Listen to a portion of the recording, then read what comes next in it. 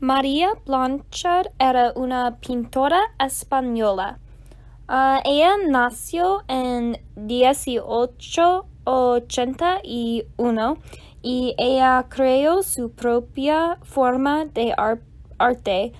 Se llama cubismo. Antes de María creció convertir una artista, ella era una niña con deformidades físicas. Ella nació con una espina deformidad porque su madre cayó cuando ella era embarazada. ¿Por qué María tuvo deformidades físicas? Los estudiantes en la escuela molestaron a ella.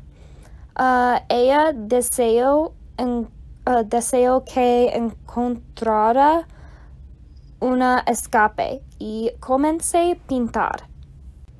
En el año 1903, María se mudó a Madrid y fue a la Real Academia de Bellas Artes de San Fernando.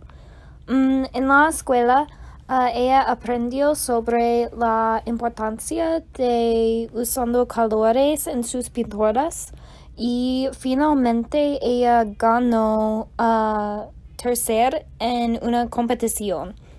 La gobernadora le dio a ella dinero a continuar sus estudios artísticos.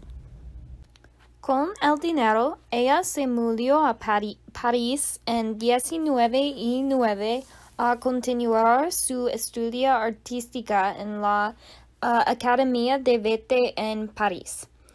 Ella era aquí cuando encontró pinturas de cubismas. Antes de ello, ella estudió más. En 1914, Segunda Guerra Mundial llegó a la ciudad. Ella volvió a Madrid y vivió con su madre por 4 años. En la final de la Segunda Guerra Mundial, María mudó a París otra vez. Ella encontró una pasión para la forma cubismo y creó su forma individualmente. La arte de ella era popular, pero la economía era muy mal y nadie podía comprar para las pinturas. En la final de su vida, María estaba enferma con tuberculosis y era imposible para ella a pintar más. Ella creció muy triste y deprimida y finalmente se murió en el 5 de abril, 1932, en París. Me gusta María Blanchard mucho porque ella usó sus sentimientos para pintar y no para crear más dolor en el mundo.